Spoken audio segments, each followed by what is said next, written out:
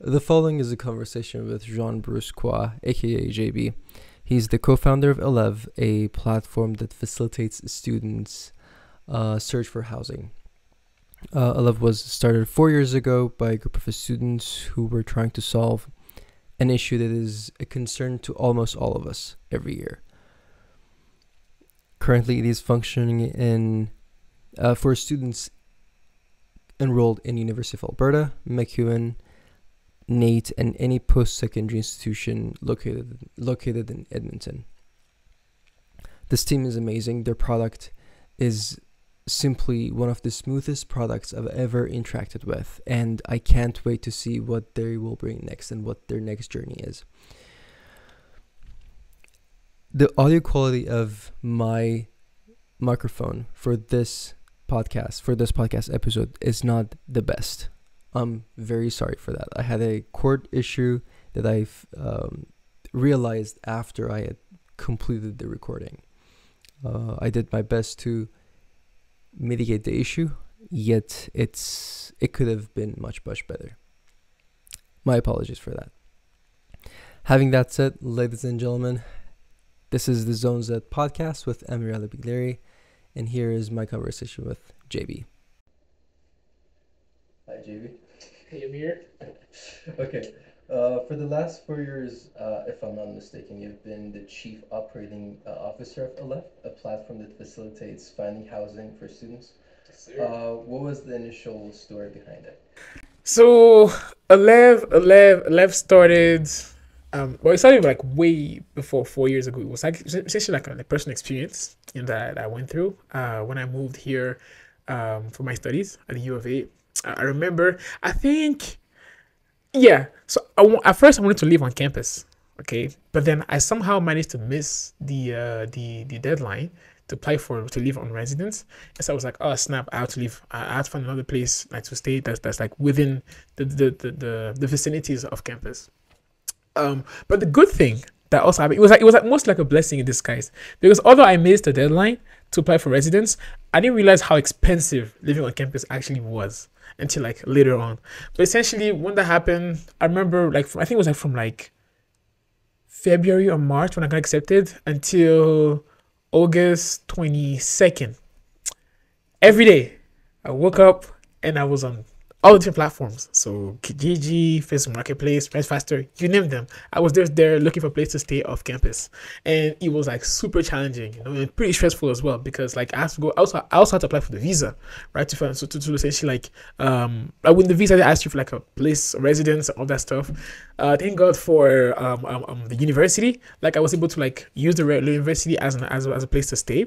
But had they not been there, like I had to like essentially like go through the whole process of looking for a place to stay, talking to like landlords from overseas. So like imagine like as a landlord, you're chilling here in Edmonton, and you have international students that's somewhere in Tanzania reaching out to you and be like, oh, by the way, I like your place, I want to live there. 9 out of 10 people said no, because they were like, you're not here, you need to come and check out the place. And two, it's like, well, what guarantees us that like you're actually gonna move here and actually stay in this place? Like I can't hold the place for you until you come here. So I went through that, and then even when I came here, like I had to like even like look for a place. Like I stayed at a hotel for a couple of days while I was looking for a place to stay off campus, and like even then it was a little bit challenging as well to find a place. And even when I found a place, everything around it was also like pretty challenging in the sense like it was like a new culture, new place, my first time away from my family, and so like everything was just brand new. And I was like what 17, and so like I was sort of like expected to like know everything and know my way around everything, which wasn't obvious. And like that personal challenge that I went through, the personal struggle that I went through, sort of like fueled my motivation to sort of like find a better way, find a new solution. Like there had to be a better way of doing things.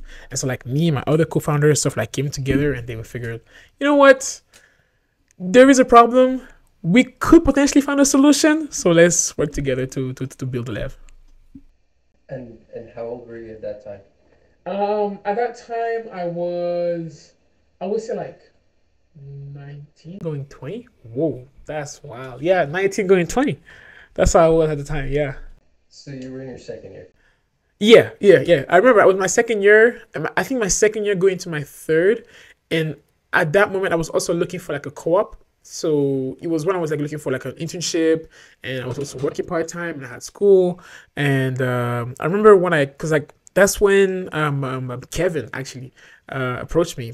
And how it happened was that like I had a mutual friend that was actually working on this project as well. And he essentially was showing me like the numbers, like, oh yeah, by the way, me and this guy were sort of like working on this project together, you know, like doing this thing and all that stuff. And I was like, oh, that's pretty cool, but can I see the numbers? So like he showed me like a spreadsheet, you know, that shows some numbers. So I was like, oh, that looks pretty cool. You know, what if you tried this and you did that? Oh, what about this regression? What about that? So I was asking a lot of questions on the numbers because I was pretty interested. And so like he was like, oh, you know what? You should talk to my friend. And that friend was Kevin. And Kevin is the other, co-founder. Kevin's the other co-founder. Met with him, we talked about it, discussed, and then from there, I sort of like joined the project, and I was just looking after the numbers, and then from there, the rest was just history. Okay, what were the numbers? What were you looking at? So the numbers that we're looking at is like essentially like the potential of the idea, you know, like projections and sort of like some initial research that were done. But like from my perspective, because I'm a numbers person, it's like I was like, oh, this looks good, but there's some things that are missing. And like if you made a few tweaks here, essentially like, okay, what if instead of just focusing on Edmonton, right? What if we just expanded across Alberta and across Canada, and we looked at, okay, what about the situation for people coming from overseas? Because like I came from overseas and I had this background from overseas. Like, okay, what if we like build something that would also help them? What would those numbers look like? And so those are the things the questions that we're asking, even like assumptions behind the numbers as well. And then from there, like sort of like led into some conversations that led into me joining, and then now I'm sort of like the COO now. Okay, let's turn to the business side of things. Sorry. Could you please explain the business model behind Elev? What's the plan to generate revenue for the short term? And what's also the plan to keep it sustainable for the long term? Yeah, no, that's a very good question. So business model, the way it works is we charge a percentage of the rent per month. And so with Elev, we essentially took a holistic approach when building on the platform and making sure that it doesn't just touch on like housing, but like everything around housing and everything around living off campus as a student. And so what I mean by that is that we know that when it comes to looking for a place, because we went through it, there's like the whole process of like, okay, you go on the platform and you look for the property, and then you get in touch with the landlord. So you could either book a viewing or you can book an application. And then after that, you could essentially, if you like it, the next step is to sign a lease and then to pay the rent. Now we streamline the whole process onto the platform so that like as a student, it's pretty much like a one-stop shop. So you find a place, you book the viewing, send an application, sign the lease, pay the rent, and then everything that comes after that.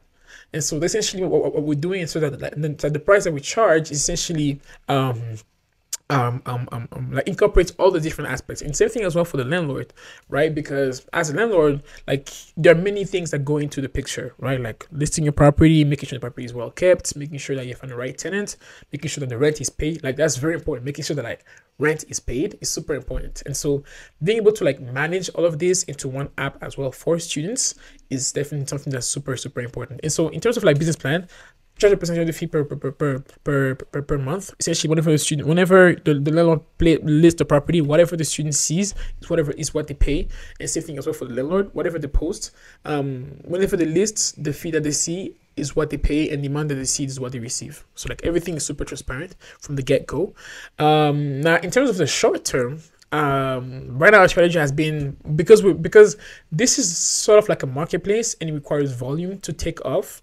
Right now we're sort of like funding it from pitch competitions, grants, and like of course sweat equity, so like our own little monies that we have that can put together to keep the business running. But in terms of long term business plan, there are many. The great thing about this platform is that because it's a marketplace, once you get that volume, that essentially like that magic number that allows you to break even, any number that goes over it is essentially profit, right? So then that's actually where we sort of like trying to go. Now, the next thing is there are many verticals that we can explore, right? So like, for example, once you move into a place, right, the next thing that you need to do is get a phone, Okay, what if you work with a essentially like a phone, like a internet provider or like a telus or whatever, and essentially like for every student that comes through that we get you through Elev, there is a fee that comes into it. Same thing as well with the credit card, because you need to like get a debit or credit card or whatever, and then like essentially like having all those different pieces incorporate into the platform to make it easier for students, and of course have like another way to generate revenue. Another thing that we're also working on is essentially the whole aspect of helping the student build a credit score as well through the rent payments. Now, one thing that we know is that here in Canada, I guess even in North America, like credit is something that's super important. Like where I'm from, we don't do credit. Like that's something that when I came in, it was something pretty new to me as well. Like we don't really do credit, but it's something really important, and like it allows you to tap into different opportunities. So, like for example, like a mortgage or like a car loan or like even a loan in general. And having good credit is super important.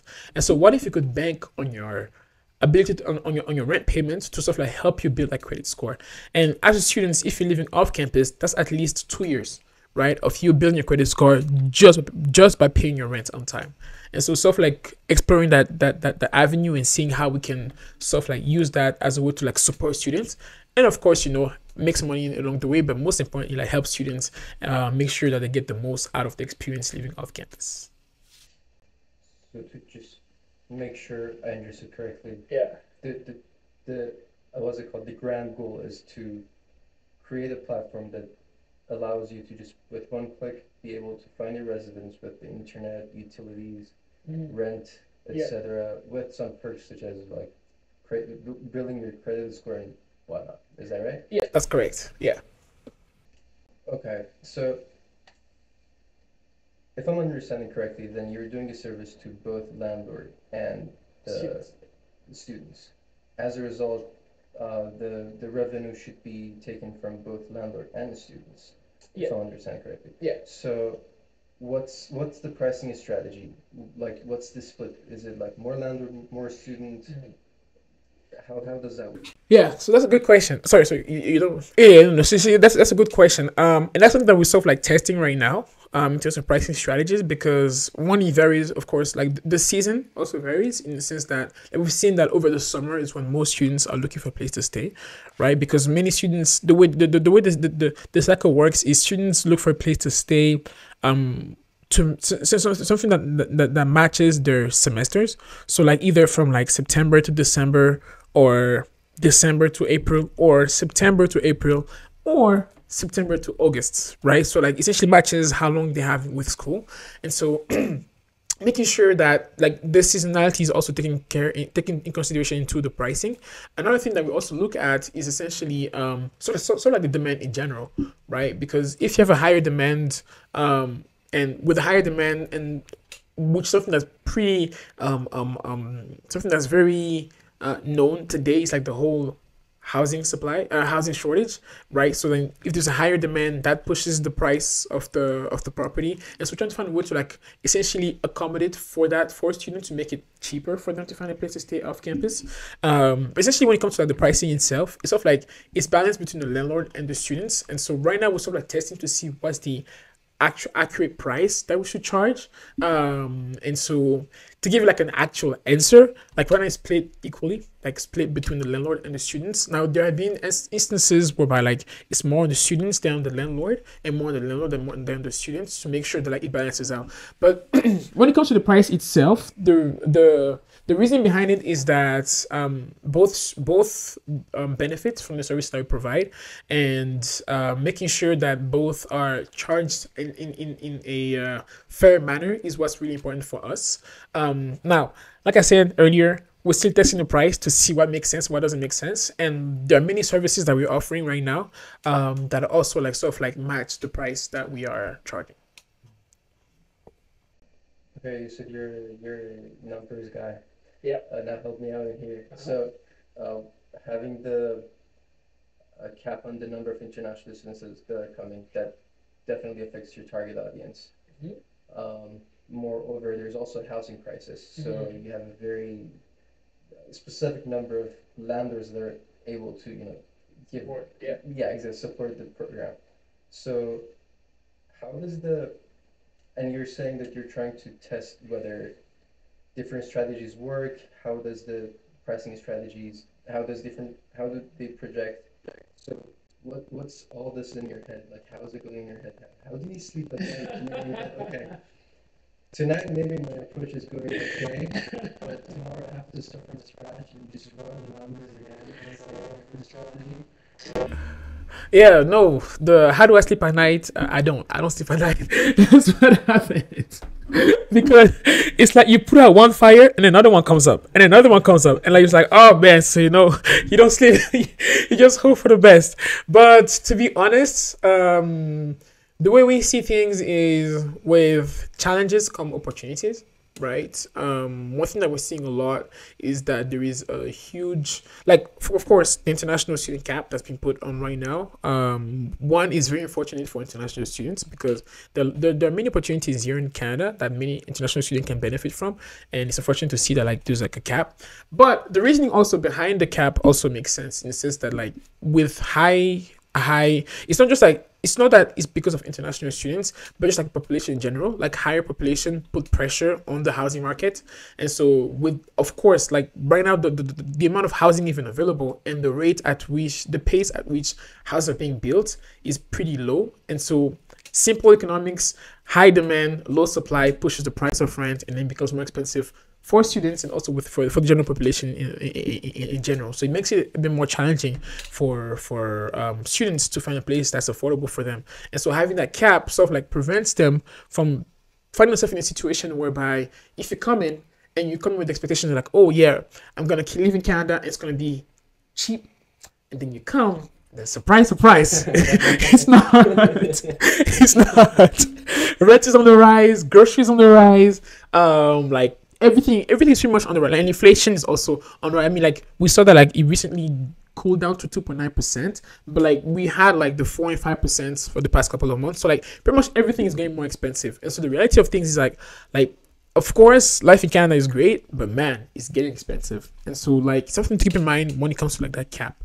Now, when it comes to sort of like finding that middle ground, you know, to like support the students, and to support the students finding affordable housing, and the landlord finding, like essentially having enough landlords to support those students, that's still a work in progress. You know, we're trying different strategies to sort of like to acquire those landlords that have either like an extra bedroom or an extra, like an apartment or even an entire house to rent out to students.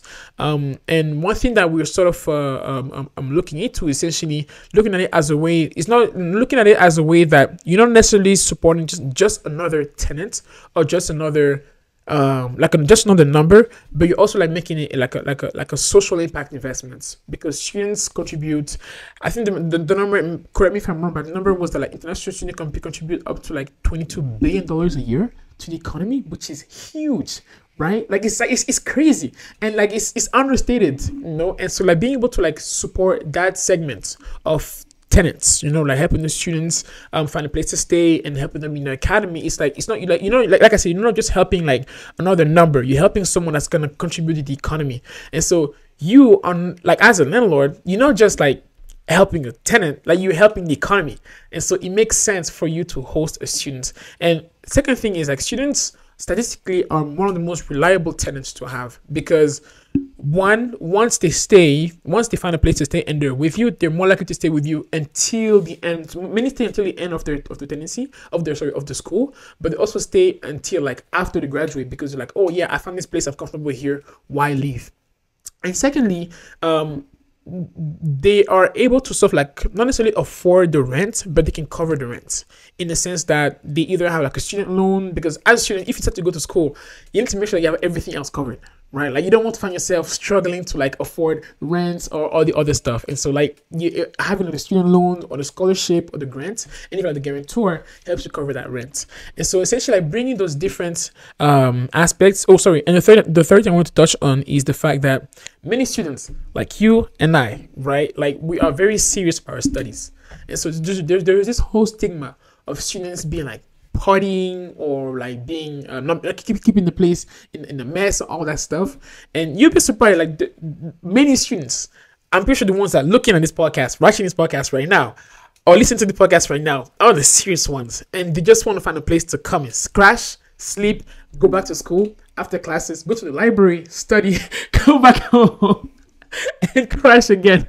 And so you want to they keep the place clean. And so being able to like showcase and portray the students to the landlords that have the extra units available is a win and a benefit for them, but also a benefit for the economy in general. And so essentially using those different like strategies to acquire those landlords and also support the students in the process. Gotcha. Okay. You're a student of the School of Business at U of A. Well, actually, I didn't go to School of Business. I was in the Faculty of Arts, and I did. No, it's okay. Like everyone thinks I did business, but I actually did economics. So that's why I love numbers. You're still a student of economics. Well, I'm a student of economics. I think I would say for life in general, because I actually graduated last summer. This is awesome. You're making this really hard for me. It's all good, man. Don't worry. Okay. We mix it. It's okay. As the COO of Elev, Yeah. let's say the world is an ideal situation. There is no cap on the number of landlords nor the number of tenants. Mm-hmm. How do you find the balance between affordability and profitability in any market? Well, that's a good question. The balance between profitability and affordability. I think that's a good question. I think in any market, now I'm about to piss some people off, but in any market, you need profits. Like, profit is a motivation for many to get into business. I mean, many people, like, of course, many people say that, yeah, I'm going into business for like a good cause, like, want to help people. That's great, and there's nothing wrong with that. But you need to pay the bills, and you need to make ends meet, and you have all those different like in this real world, like you need to have all those things covered for, and profit plays a big role in that. Now, of course, you don't want to get greedy to the point where like there's so much profit that it's not good for society, but essentially having enough profit to enjoy, like to essentially support the business, but also like support yourself and like whatever necessity that need to be covered. Now, in an ideal world, this is find the balance between affordability and profitability. I think there are many things that come in play, right? Like, for example, being able to ensure that, like, I think the word is the word here is propensity to consume, but essentially by charging a rent, charging a rent price that doesn't negatively impact the person paying that rent, and not charging too low of rent to prevent the landlord to afford the other bills. So essentially find that balance to essentially ensure that you're benefiting both the landlord and the students, while also, you know, making some profit along the way is definitely something to keep in mind as you go about that balance. And so to answer your question, I think not being greedy in the process, and also making sure that everyone involved at least gains to the maximum. To the maximum. Gotcha. Okay. You mentioned how Kevin and you got technically connected through a mutual friend. Building a successful startup technically often hinges on having a good team. Yeah. What were the initial strategies for assembling the team? What were the thoughts on overall how many people you guys are going to need? Yeah. Consider that you had to build an application technically. Yeah. And how have those strategies evolved over time? Yeah, that is a very good question, and that's actually an expensive question, because I remember when we're building the team. Oh man. Now, I'm not trying to throw shades at anybody here. You know, like, the team were awesome. People that were on the team were awesome. The issue was, in the beginning, there's a lot of figuring out. Like, and as a founder, your way of thinking is different than a person that you're adding on to sort of like take over a role, if that makes sense. So, as a founder, you are a different role. You wear many hats. You know, one day I'm in charge of operations, another I'm in finance, another day I'm on the ground talking to a landlord or talking to students, or pitching. You know, like I'm wearing different hats. Same thing for Kevin, same thing for Kwesi, who's our CTO as well. But your way of thinking is different to someone essentially coming in to fill in a role. In the sense that someone that's filling in a role, and there's nothing wrong with that, but essentially someone that's filling in a role is essentially there to fill that role, and that's it. In the sense that, if, for example, your job is to let me take a kind of random. Let's, for example, your job is to do social media, okay? As a founder, I have different expectations than you would as someone that's in charge of social media. So social media will just come and be like, okay, I should be on social media. I'll be posting maybe 1 or 2 posts a day, or 1 or 2 posts a week, and then I'll engage with maybe 3 or 4 pages a week, and then that's it. You know, but you as a founder, you're like, okay, that post that we're posting today, how is that gonna lead us to 2 or 3 more followers? Or is that gonna lead us to 1 more sign up on the app? And how is this engagement going to lead me to more essentially give me more visibility and attract more people to my platform? Like you think differently. And so the reason why I say that is because when we're starting, okay, I think it was about maybe like that first year, and that's when I knew that I wanted to like double down on Elev. That first year, we didn't have there was no product, no nothing. It was just an idea that we had in mind. And we went through this one accelerator. It was called like the accelerator. It was out of Calgary. I think we actually had to pay to get in, which is crazy. But anyway, that's a different story.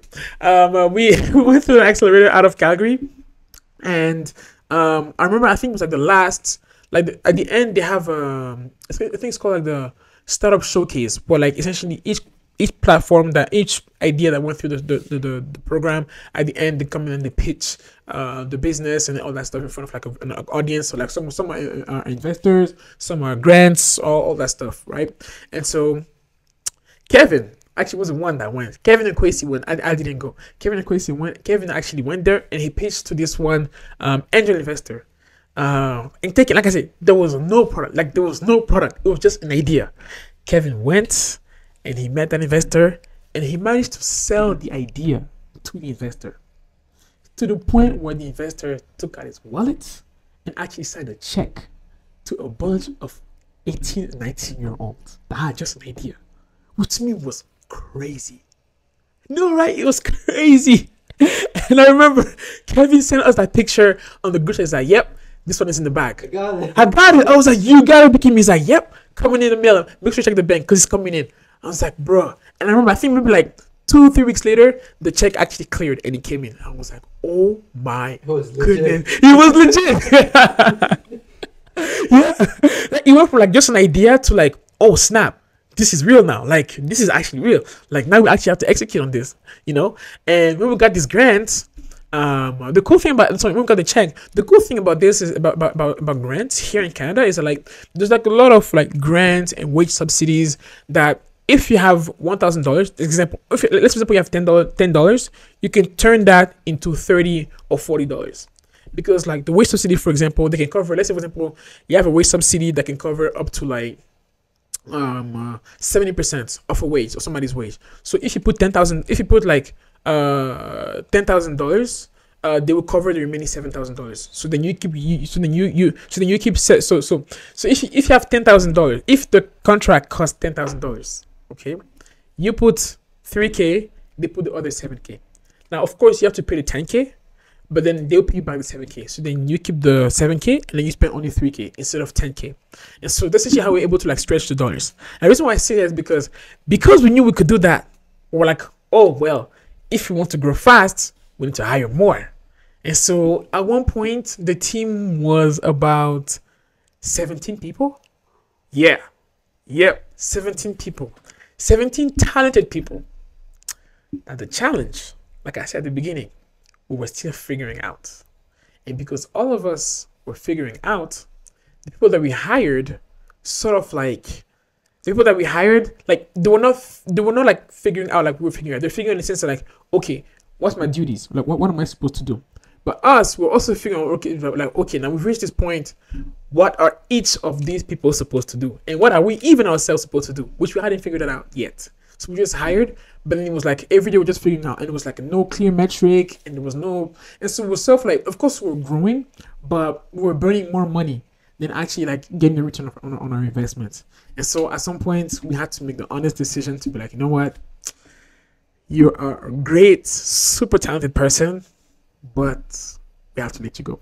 And I have to let people go one by one by one. Super, like, they don't tell you this when you're running a business, but letting people go, man, it's one of the most heart-wrenching thing to do, man. I'm telling you, like, because I had to do it, you know, and it's super challenging, you know, like, because like you get close to those people, right? But over time and stuff, I realized like, okay, we don't need to have like a big team. Like, let's cut down into maybe like, because I want people to cut down to like three people, with just me, Kevin, and Kwesi, and we're like, okay, the three of us have to figure out what the hell is going on, and then from there we self like put out a game plan and start going from three, and then like literally the strategy for us to add another person to the team was, unless me, Kevin, and Kwesi are absolutely stretched like as thin as possible, then we can add somebody else to the team. Otherwise, we have to stay and we have to move as a unit of three people, and then that's how we went. Yeah.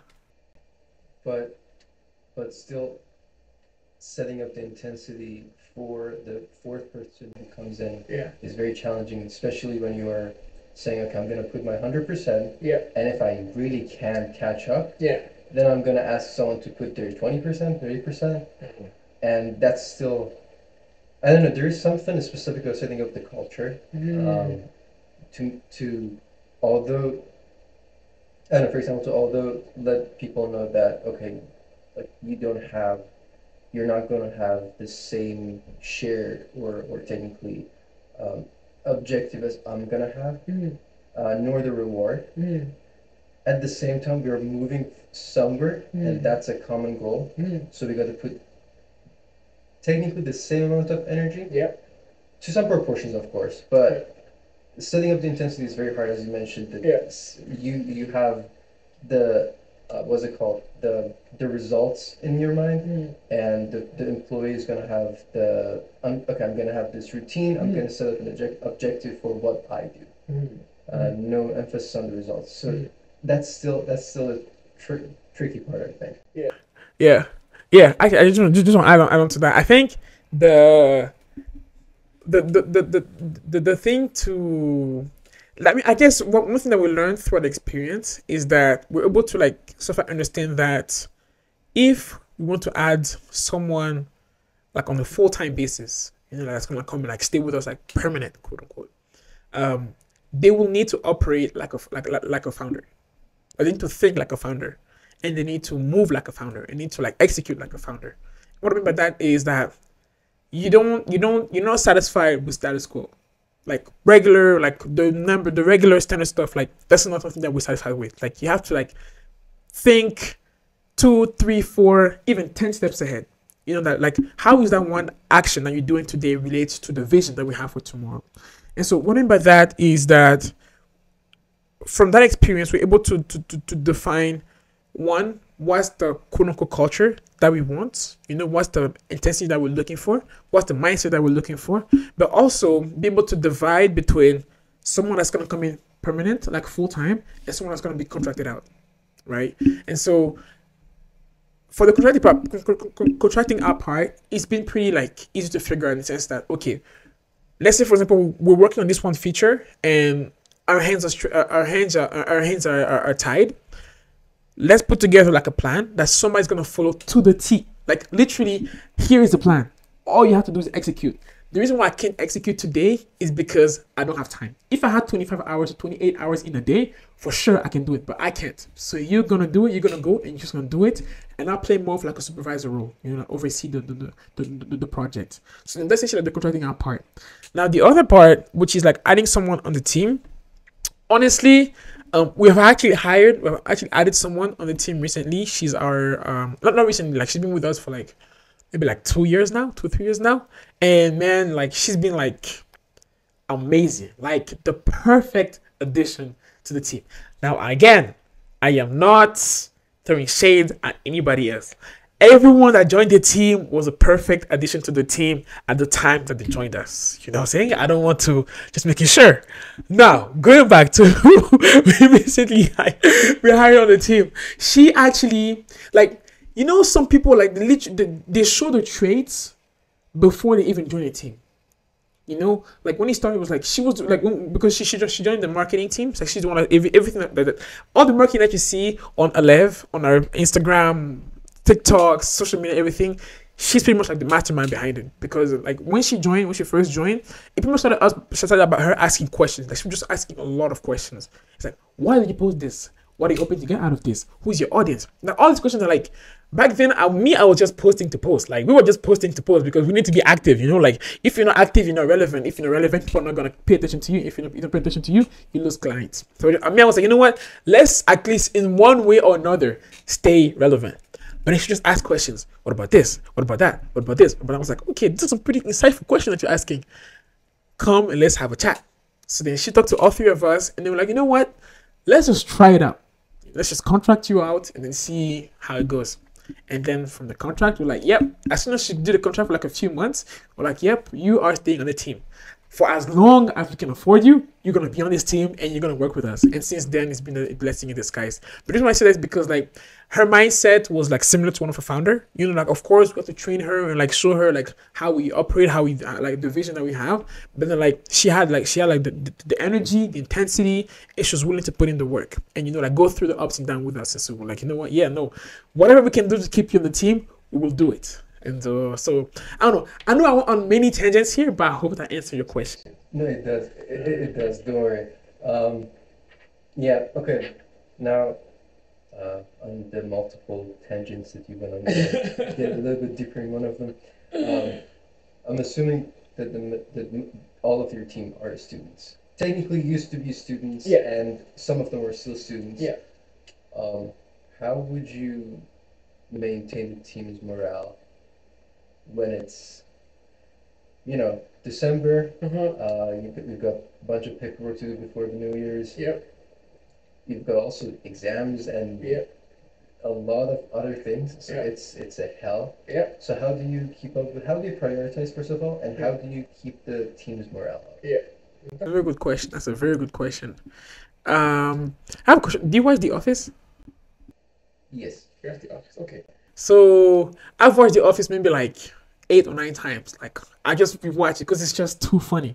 There is this one episode where Michael and Jim, they were co-managers, and at some point it was announced that like some of the news that Dunder Mifflin was about to be like sold, going bankrupt, and all that stuff. And I don't know if you remember, like Jim was like very serious, like, man, this is for real, but you know what, it's not over, let's keep working and all that stuff. And then Michael was like, oh, let's play the game. You remember? It's a good comeback. Exactly. He said, let's play a game. Who I think was like, there's a murder in town, something like that. I forgot what it was. I forgot the name of the game. But then she was like a murder thing that like it was like, yeah, let's play a game. And then Jim was like, why are we doing like Michael? We should be playing. We should be like focusing on work, getting work done. You know, even though they say the news might get bankrupt. Michael was like, nope, let's play a game. And then he snapped. And he said something that was like really, really interesting. He said, these people need this right now. You know how when you're on a boat and the boat is sinking, and like one person is trying to like make sure the boat doesn't sink and all that stuff, and you have kids with you, and you want to make sure that like, you know what, even though the boat is quote unquote sinking, you want to keep the morale up. You want to keep them up, keep them happy, make sure that like they don't focus on the bad thing that's happening. That's essentially how we go about sort of like keeping the morale up. Because one thing that we know is that like the inevitable is gonna happen. If one day, God forbid, Elev doesn't work out, or one day you have to close shop or whatever, if it's gonna happen, it's gonna happen, you know. But during those days when it's down and you know there's like many things on the go and you have like, you know, deadlines coming up and like a customer that's cursing you out, telling you that your app is trash, or you have like essentially the world seems to be going to shit. Pardon my language. Okay. you need to remember that as long as you're standing on your 10 toes, your 10 feet are here, your hands are here, okay, you have a roof on your head, there's food on the table, you'll be fine, you know? And being able to understand that there are going to be those days when it's going to get challenging, you know, but like it's your job as a leader to make sure that your team is essentially positive, you know, like they essentially keep moving throughout the difficult times, you know, and understanding that like sometimes even if this one person has too much on the go, to be like, you know what, hey, you have too much on the go, let me help you out. You have too much on the go, take a break. Or you have too much to do, relax. You know, that's what we're here for. And be able to like essentially like lean on each other to sort of like support each other. And so essentially to answer your question, you know, I know I go on many tangents to answer for you this story, but essentially it's about being able to understand that sometimes it's okay to like step back. You know, you don't have to be there. Of course, you want to be there 24/7. You know, you want to be working 24/7. But sometimes it's okay to understand that we're human. Life happens, and if it's too much, take a step back. If you can do it today, fine. Come back tomorrow. Just make sure that like tomorrow you come in with like and give it 200%. You know, give me 100%. Give me the best that you can. If today you can't do it, that's fine. We can always do it tomorrow, and then go from there. So, what was the process of doing the market analysis that made you guys confident that, okay, this is the right time, we should go for it? And that's number one. That's question number one. And question number two is, how are you planning to expand into new markets? You know, changing the audience. I know the primary audience is still students, and but how are you trying to expand that? Good question. When it comes to market trend, for us, it started when, like, I mean, it started from our own personal experience, you know, to sort of like go through it and see that there's actually nothing out there for students in particular. Now, there are like listing depositories. So, like, for example, like the platform, there was some platform that work with universities to essentially help their students find listings. So, like, I think there's this place called, I think it's called Rent. I forgot what it is, but it's like a platform that just helps. Essentially, like it's work with the university to just help the student find housing off campus. But once you find the place, you're on your own, right? And we went through it in the sense that like there's more than just finding a place. There's also like the living portion of it, you know. And so when we did the research, we realized that many of the platforms that were out there were either one, not catered to students in particular. They would be catered to like the general population, and then as a student, you have to compete against like professionals or like people that have a full-time job, that have a credit score, all that stuff. So like you're essentially fighting a losing battle. And the second thing is many of those listings will help students only until they find a place. Now, once you find a place, it's just you have to figure out everything by yourself. Now, you're already figuring out life. You're also figuring out school. Now you have to figure out how to live off campus. Like, how is that fair? You know? And so we figured like, okay, there is an opportunity here that's like, there is something there's something that hasn't been done like that for students before. Now, the second thing is everything that we're seeing today. Like these are trends that we've been seeing when we started. Like, there's a rise in students that are moving over, like international students coming to attend a school here in Canada. There's a rise in students getting education, like post-secondary education. And like when you look at graduating students from like high school, going to like post-secondary institutions, like that number is rising over time. And so we figured that like, okay, these numbers are rising, and it will reach a point where there is more students than houses available. And so we figured that like that was like sort of like the some of the different key factors that give us that green light to be like, okay, let's start now, and let's start pushing for this platform that we're building like right now, like ASAP, because the people are coming and they will need that product. And essentially that's how we went to sort of like figure out that the time was now for us to go out about it. And even like right now, you even see it right now, like in cities like in cities like Toronto or Vancouver, where it's insane. I don't know if you saw that kid the student that travels from Calgary that's insane, and he saves money. That's wild. That's wild. And he saves money. Like he saves like $600 a month, but just by traveling every week, which is insane. And it shouldn't be though. Like it shouldn't be the case. And like you have many students that are in a situation, or like students that like I think in Ontario, some students share like a living room. Like they share like a space in the living room, which is crazy. Like imagine coming from overseas, your parents spending their life savings, because for many students, the parents invest in you. They could have bought a house. Like with me, my parents could have bought a house, but they put the money in me, and now I have to come and live in a living room on a mattress. That's insane, right? That's crazy. And so these are some of the things that we're trying to combat through Elev, and being like, oh hey, look, you as a student can find a place that's affordable that will give you that peace of mind that you deserve in order for you to achieve the academic success that academic success that you came to look here in Canada, to look for here in Canada. Now, how we're looking at expanding out of the market, pretty much start with students. Like for us, the main focus is students. It has been students, or will always be students. Now, the expansion out of it would be those that essentially like graduate out of school, right? Like once you come onto Elev and you find a place to stay, the next step is essentially like, okay, what's next once you graduate? What's the post-graduation life? And then from there, essentially like look for ways to sort of like support them in their post-grad life, so that whether it be like looking for a job, or looking for like that mortgage, if you're looking for a mortgage, or if you're looking to start building your life after school, essentially where Elev would come in. But like, for us, the focus has been students. So right now we're just focusing mostly on students, but essentially we're not open to exploring the other markets, the other opportunities that are available to us. We're not against. Sorry, I said we're open to exploring. We're not against. We're open to exploring the other markets and opportunities that are open to us. Yeah, just want to make sure I get it right.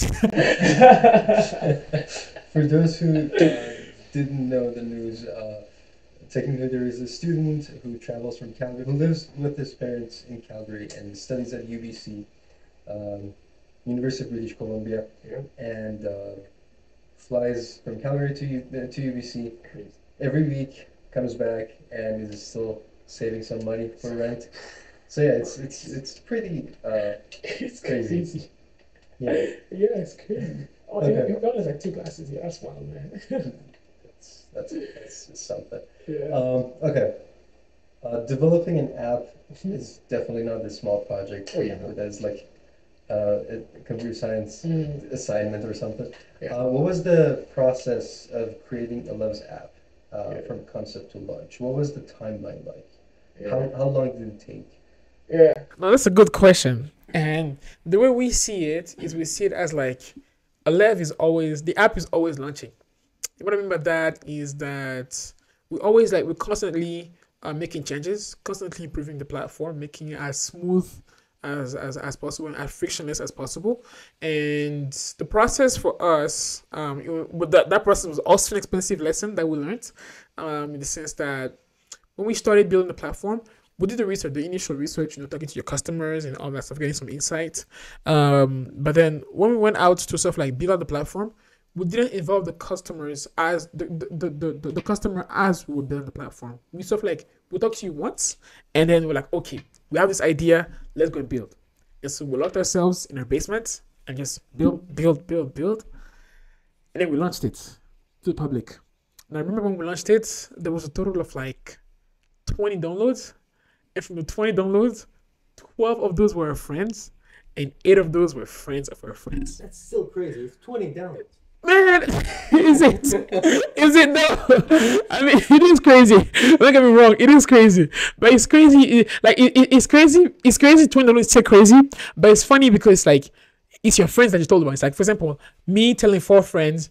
Me telling 6 friends, Kevin telling 6, Kwesi telling 6, and then be like, yeah, guys, download, and then download it, and then it's like, oh well, when I use it, the app crashes. When I use it, this happened, that happened, this happened. And we're like, oh snap. And we also realized like there was not as much uptake as we expected it to be, because we tried to like make some noise about it, like, you know, like apply like talk about it on Instagram, social media, Facebook, like as many platforms as we could, to talk about like, oh, we're launching and all that stuff. And many people people didn't really interact with it as much as we thought it would. And the reason why is, like I said earlier, we did not involve the customer throughout the process. And so we had all these assumptions that we had in mind. We're like, oh yeah, we have this great solution that's in mind. We love the solution, but then the problem itself wasn't necessarily being addressed. And that was a lesson that, had we paid attention to business model 101, we would have known that if you want to build a successful, at least a somewhat successful product, you want to make sure that the customer is involved at least 99% of the way, you know, because you want to make sure that, like, at the end of the day, you're building a solution for the customer. It's not for you, it's for the customer. And that solution must solve the problem that the customer is having. Because if it doesn't solve their problem, they won't be willing to like pay for it. And whether it be like money wise, or even for the time, you know? And so what we did after we launched it was that I was like, yeah, guys, the issue is that we have all these assumptions, but the customer is not involved. So we went back to the drawing board and we're like, okay, how can we build a platform that will involve the customer throughout the entire process?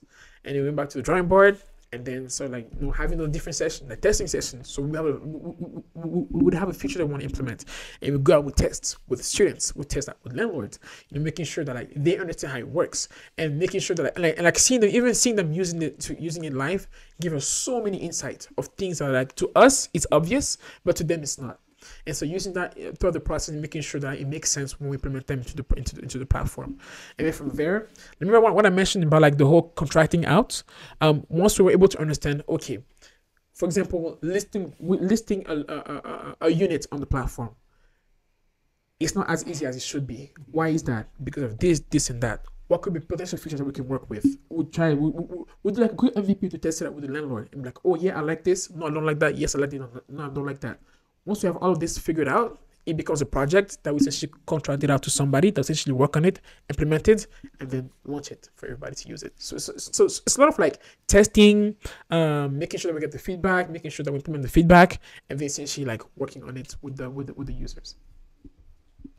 But that still sounds like a natural process to go through. Technically, you create a platform and then you take it to the customers to try it out, and you technically perfect it. Yeah. How would you be able to make it faster? Like, if you had gone back, how would you get the customers and the landlords involved in creating the app without actually having the hands-on experience of the app, just being in the palms of the customer, just telling you, okay, I didn't like this, I like this. Yeah, because the things that, like, for us at the beginning, like the priority was like to get something out fast. So that's why we didn't have much interaction with the landlord, with like the customer, right? But then the downfall of that was that, well, if you get it out fast, nobody's gonna use it because nobody understands how it works, right? And so now, going back, what we would do differently, essentially be able to like break down the process. You know, yourself, like essentially like be like, okay, this is how you find a place. Essentially break it down in a way that like, okay, what does the filter system look like? Because there's a filter system. Okay, does it make sense? Like, as a student, when I open the app, do I know where to find the filter button? Do I know how to interact with the filter button? When I click search, does it actually bring me the things that I filtered out? You know, like essentially breaking down into different aspects and then going out to test it.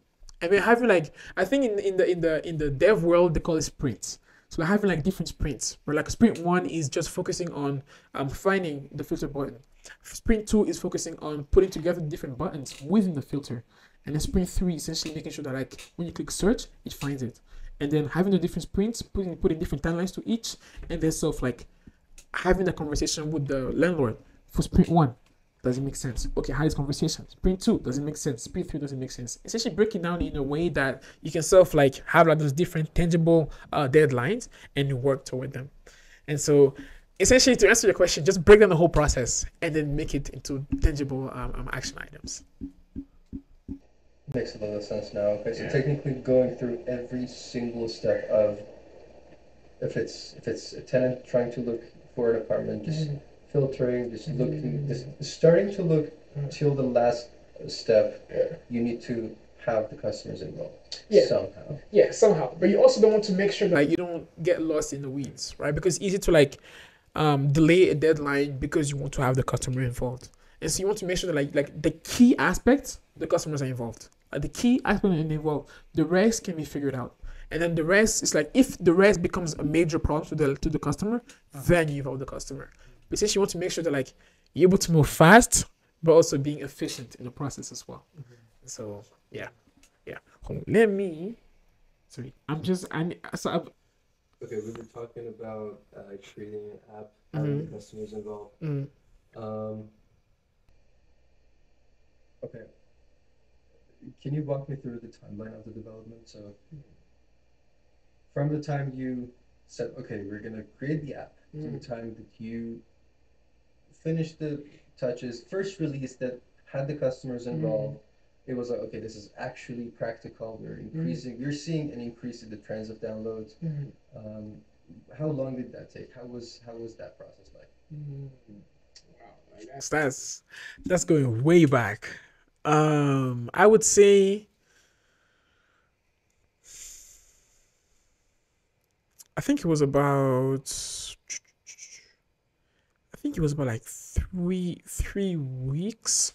So 3 weeks in the sense that from the moment we figured out that there's an issue with the app, in the sense that people are not using the app, so essentially when we figured out people are not using the app and we need to get them involved until we like did the next sprint. Essentially, like when we launched the next like version of the app, I think it was about 3 weeks. Now, it was either 2 weeks or 3 weeks. And the reason why I say that is because one of our co-founders has a very strict deadline. So his philosophy is that if you think that you can get something done in 1 day, you can actually get it done in 1 hour. Yep, you can get it done in 1 hour. So if you get it in 1 day, you get it done in 1 hour. And so with that in mind, something that was supposed to be 3 weeks, he believed that we can get it done in 1 week, which the dev team told him, yeah, this is not possible. Like, this cannot happen, you know? And so, like, I think it took us about, like, 2 weeks to sort of, like hands down, just work on different features and make sure that everything works pretty well before we launch it out.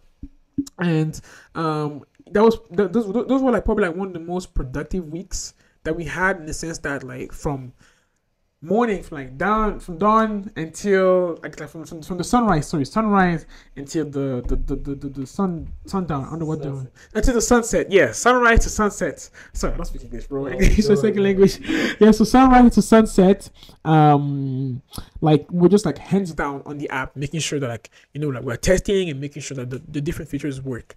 But I personally myself, I wasn't necessarily super involved in the app development. I'm mostly like operations and finance. So like everything around like making sure that the lights are on, the business is still running, and that there's money coming in. It's sort of like what I do. But like in terms of operations, like I was just like heavily involved on the testing of the app, you know, making sure that everything works well.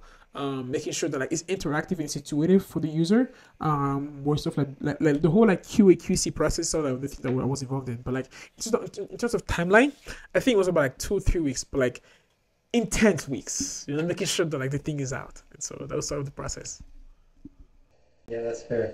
By the way, shout out to anyone who designs the user interface for Elev's website. Is with all the respect, of the sixes. Oh wow! Thank you, man.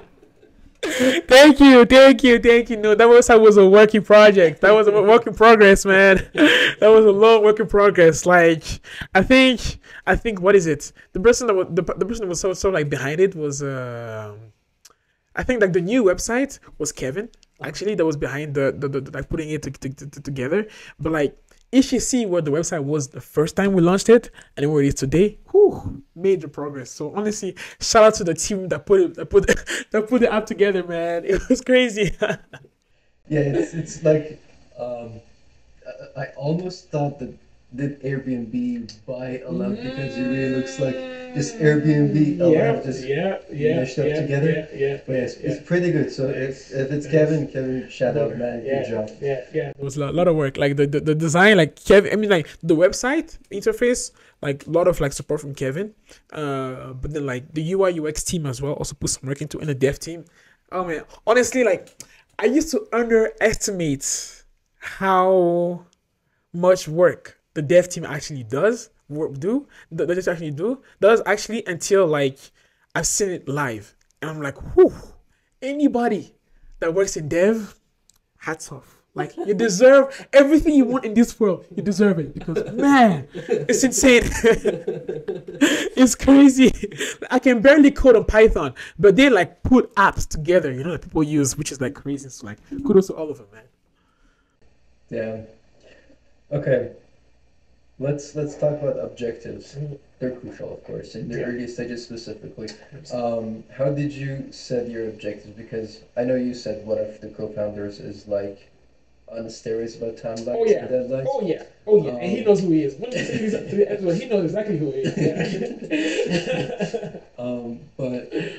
But how would you set up the objectives and what's the, because I'm assuming the goal is trying to make this a part-time side hustle toward a full-time project. Mm-hmm.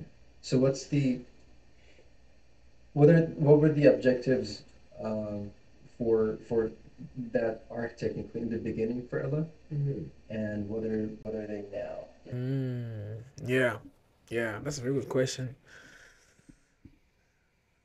Well, sorry, just a question. So when you say objectives, is it like business objectives or like personal objectives? I'm trying to understand. Technically milestones. Milestones. So Okay. let's say next September, Elev is gonna release an Android app, for example.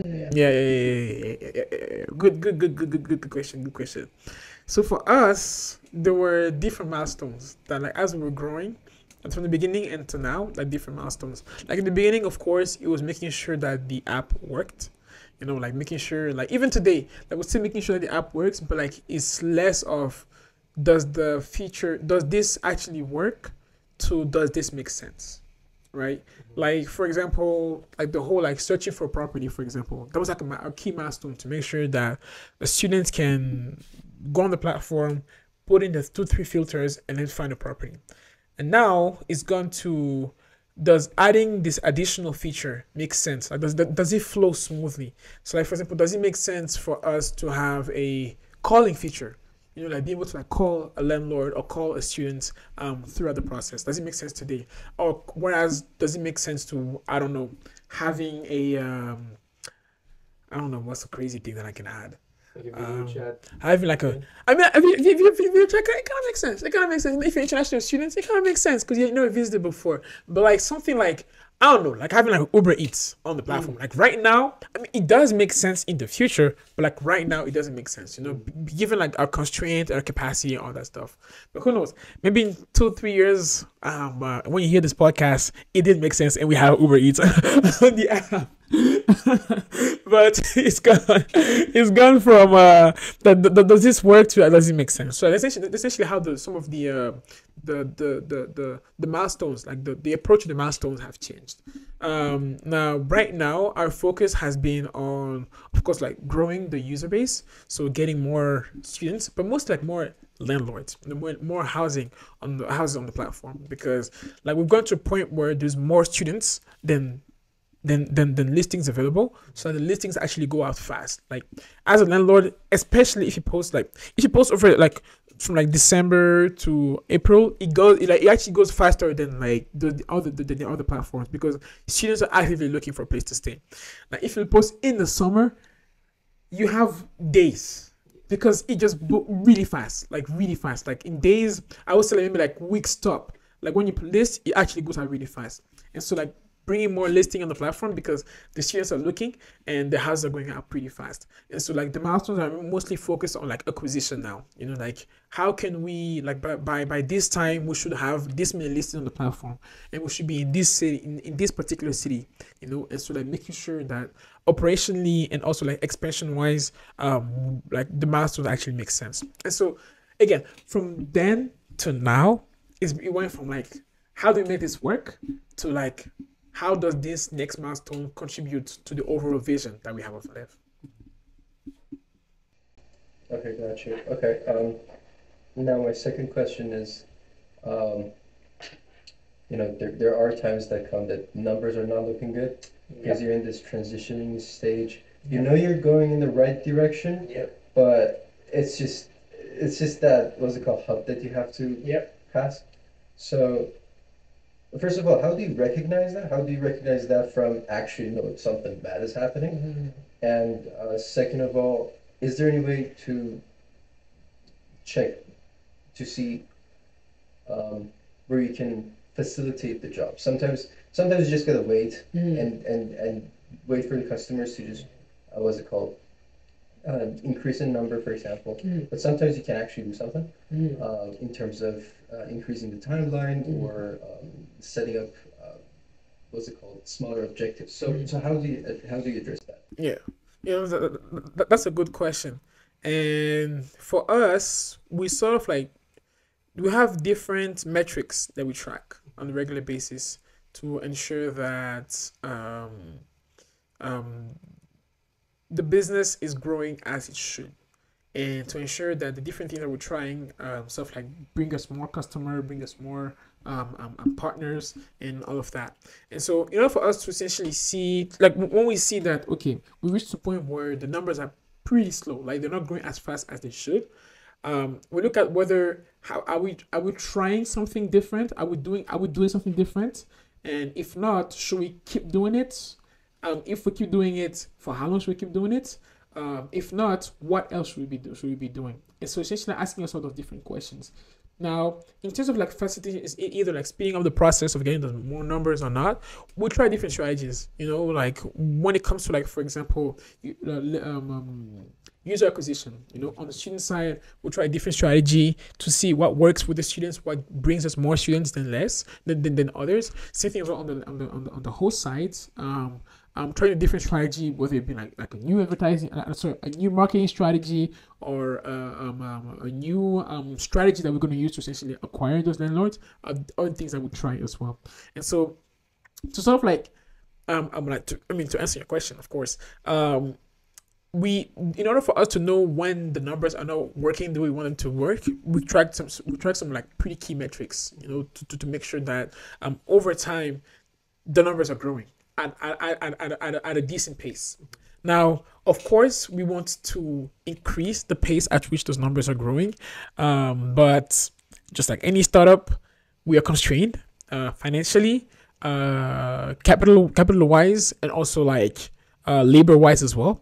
And so we sort of like have to like make sure that we don't burn ourselves out in the process of wanting to go fast, but also make sure that we're also smart with the decision that we make, so that we organically increase the numbers. Of course, the vision is to have the hockey stick, but of course we have to be honest with ourselves and realize that like we want something, but sometimes you need to accept that like it may not happen. Doesn't mean you settle, but accepting that like even though you try, it may not happen the way you want it to, but to keep going still. Gotcha. Okay. As the, how am I supposed to word this? As the sugar daddy of Elev. I don't know who that is. I don't know. The sugar daddy is Amir. What? What are the strategies to communicate Elev's value and Elev's goal to investors? Number one, that's number one question. And number two, of course, investors are selective of who they invest in, but at the same time, startups are ideally selective of who invests in their company, because some people are looking for short-term, what's it called, profits, and some people are looking in the long term. So how do you go for that? Yeah, that's a very good question. That's a very good question. Now, for us, one thing that is very important for us is that with Elev, it's mostly about the social impact that we're looking to do with the platform. So when I say social impact, I mean that every student that comes on the platform, every listing or every landlord that come onto the platform is not another number. It's an actual person who has a life and who chose to be a student because they want to have a better life, just like they choose to be a landlord because in one way or another they want to have a better life as well. And so stuff like bringing out those different values into the picture when you're pitching to an investor is definitely key. Most of the investors that would those stuff like going after and looking at are so those that essentially invest in that social impact, so like the community impact space. These are things that like stuff like being able to communicate that to them, because if you think about it, all those different investors have either been students, are students, or are somewhat related to someone that is a student. And so in one way or another, they're impacted by the work that we're doing.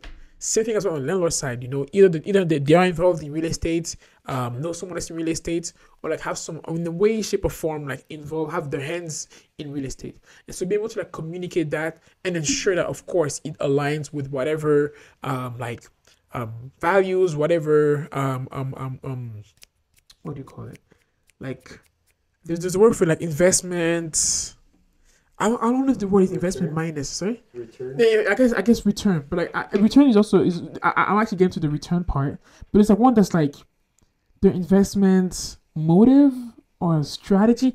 I don't know, but essentially make sure that like whatever we're pitching them also aligns with their vision, and of course has some sense of return. Like they must make money, otherwise they're not gonna work with us. And so those are things that we keep in mind as we approach those different investors. Now, when it comes to like working with us, we're looking for investors that are willing to go in the trenches with us. Like we're going to work together. That's where we're going. Like we're not because even though we want to like the vision is to like get there and be like the main housing and living provider for students off campus, like we recognize that it's going to be challenging, and we want someone that's going to be by our side as we go through the challenge, and we're not looking for the short-term ones that are, let me just put some money in and then hope for like a 20-30% return in like a few months. That's not what we're looking for. We're looking for like someone that understand the vision, understand the mission, and that's willing to work with us, to mentor us, to like introduce us to key industry players, to essentially like grow together and get us to that point that we're trying to get at. And so these are some of the things that we look for these are some of the things that we look for when we approach investors and when investors approach us.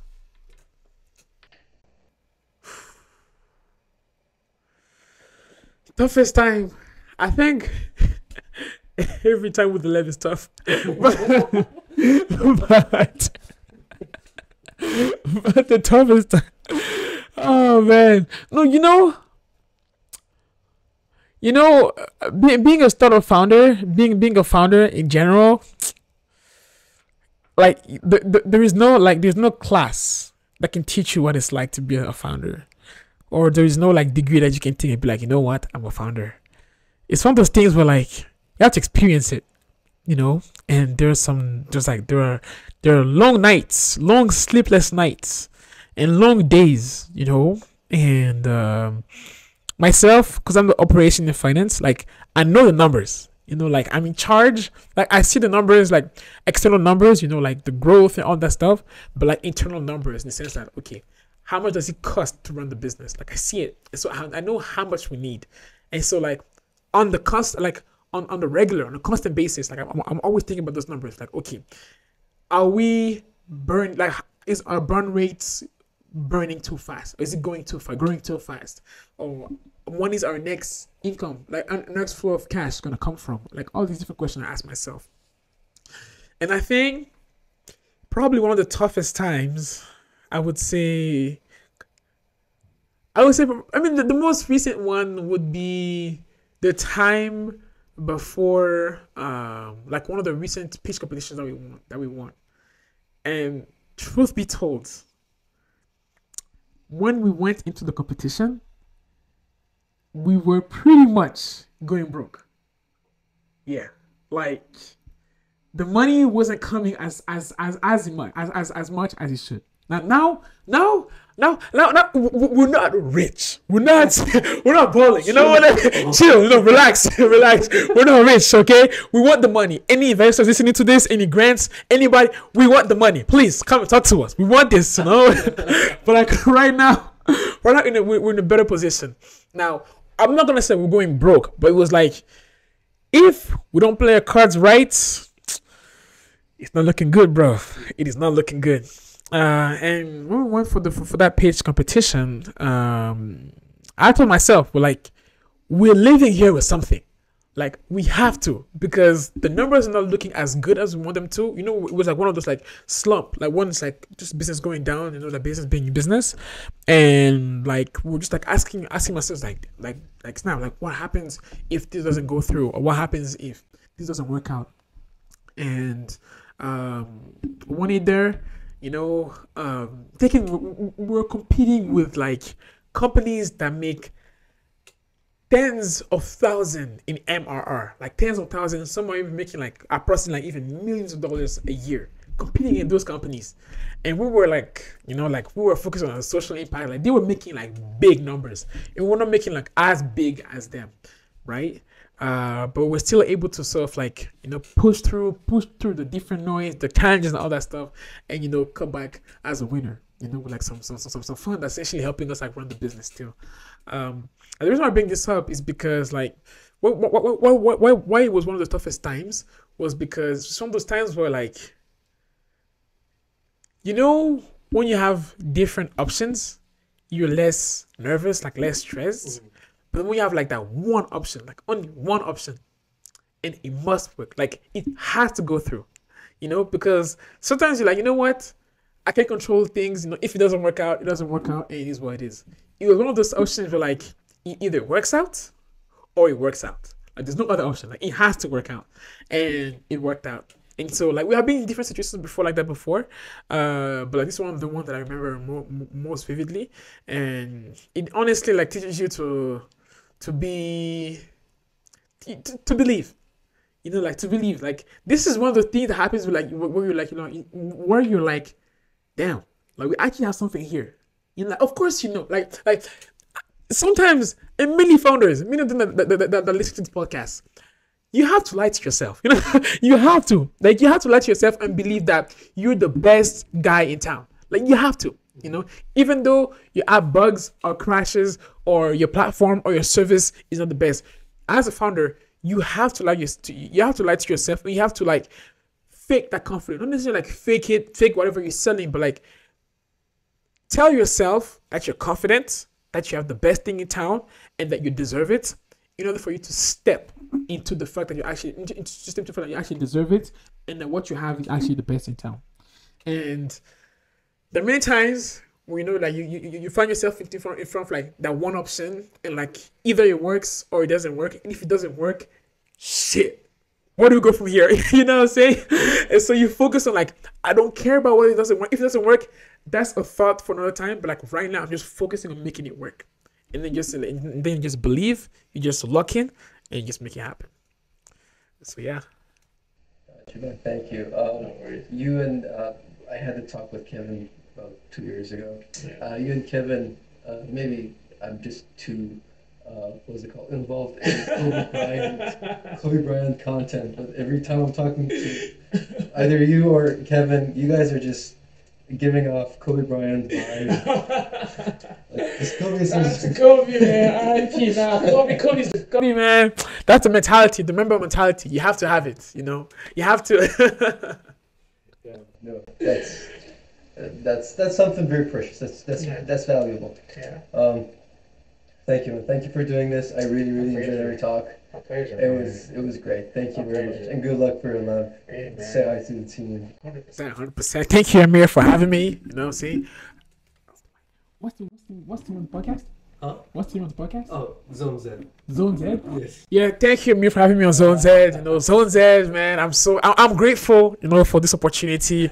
It's like, not everybody gets invited here, and you invited me, so I appreciate it, and I can't wait to see how far you take Zone Z, man. So, like, thank you very much. Thank you very much. Yes. I'm not gonna delete that from the record. I'm just keeping. Oh yeah, you keep it. You better keep it. Yeah, Yeah, you better keep it. Let's say organic. Yes, Okay, sir. thank you. Thank you very much for listening, and see you guys next time. Bye bye.